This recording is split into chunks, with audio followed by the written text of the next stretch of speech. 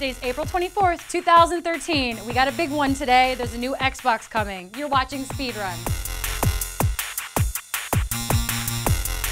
Microsoft is finally ready to unveil their plans for the next generation Xbox. Microsoft will unveil its next console on May 21st on its Redmond campus. Invites sent to press today mention the next generation of gaming and the hashtag Xbox reveal. Xbox's Larry Herb wrote on his website that the company will continue the conversation at E3, where they will showcase its lineup of titles. The event will be live streamed on Xbox.com, through Xbox Live, and on Spike TV. The unveiling comes just in time for my birthday. Mom, I know you watch these every day. Just saying. If you didn't get a ticket to PAX Prime before they sold out, and you're holding out for a scalper, you might still be out of luck. The ridiculously fast burn-through of Prime tickets this year has triggered a re-examination of bulk ticket purchases in order to crack down on scalpers. Polygon has learned that orders including more than 4 sets of tickets, which is the limit, will be refunded, and those tickets will go on sale at a later date. Big news in Nintendo today, the company is shuffling its top positions and posted its financial results. Pending shareholder approval, current Nintendo of America chairman and CEO Tatsumi Kimishima will become managing director of Nintendo Company Limited, and Satoru Iwata will become CEO of Nintendo America in addition to his role as global president. The shuffle was, according to Nintendo, to allow streamlined decision-making and enhance Nintendo's organizational agility in the current competitive environment. The company posted an operating income loss of $366 million, the second year in a row the company has reported a major loss. They also sold 3.45 million Wii U's this year and 3.98 million Wii's.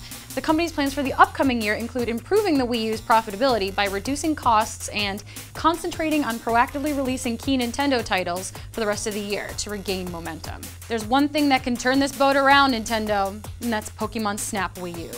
The latest episode of our Human Angle series is up today, taking a look at Vlambeer and its recent mobile phenomenon, ridiculous fishing.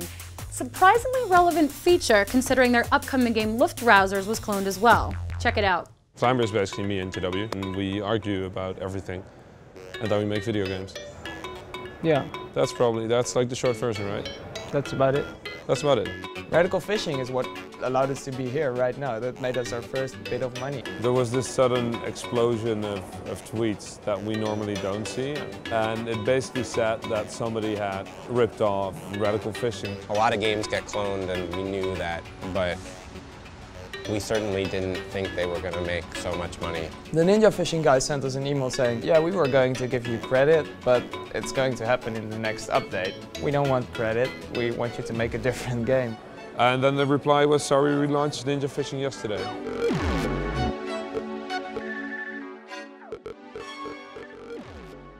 If you're already slavering for the next Call of Duty or XCOM title, they both might be on their way. Promotional materials for Call of Duty Ghosts have been floating around both Target and Tesco, including revealed box art. The game is allegedly a deviation of the Modern Warfare storyline set in the future but with current technology.